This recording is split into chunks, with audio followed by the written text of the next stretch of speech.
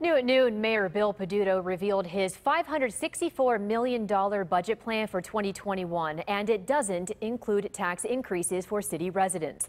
The Office of Management and Budget estimates the city faces a $55 million deficit at the end of the year.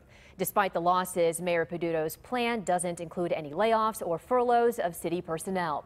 The proposals still need council approval before the end of the year. Like many cities, Pittsburgh is hoping for federal assistance due to the coronavirus pandemic.